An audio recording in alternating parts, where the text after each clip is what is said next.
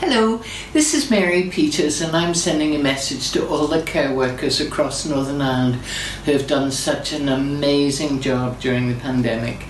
Been very, very challenging times, and all of us really appreciate the jobs that you have done to care for people who have caught the virus and also for other people within the community. Just want you to know that you're very much appreciated. I want to say to you, stay safe, stay well, be kind to yourself and be kind to others. Have a wonderful Christmas and a very healthy New Year. Thank you.